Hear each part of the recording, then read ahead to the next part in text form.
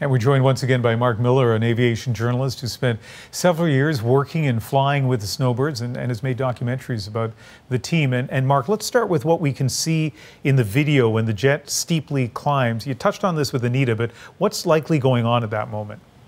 Yeah, that's called a zoom. Basically, in takeoff, you're at kind of a low energy state. And if you do have a problem, we say in aviation that airspeed is life and altitude is life insurance.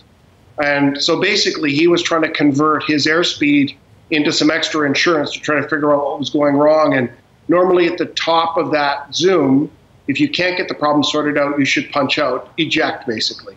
So that zoom does tell us likely that there was a problem that the pilot identified, that he's trying to get that altitude. Now let's talk about ejecting. That's a split-second decision.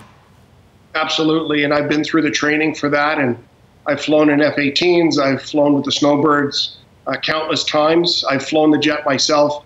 You do go through the training, you do think about it, and fortunately I've never had to do it. I know many people who have had to punch out, and it's something that you cannot hesitate to do. You must do it as quickly as possible, or the results can be catastrophic, honestly.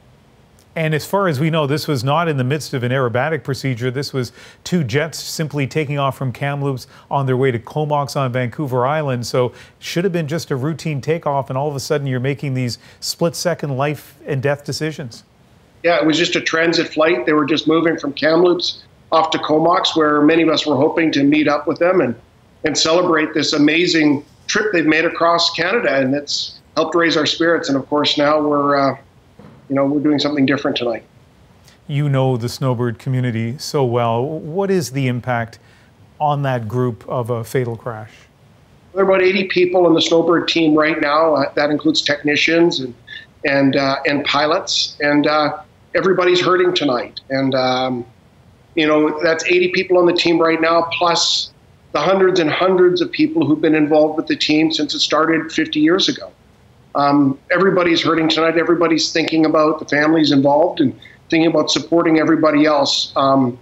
But in aviation, we all know the risks. We all understand it.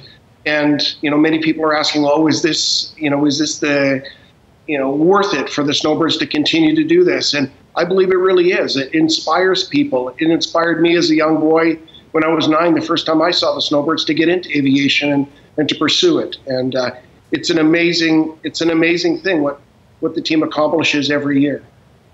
Mark Miller, we really appreciate your insights tonight. Thank you.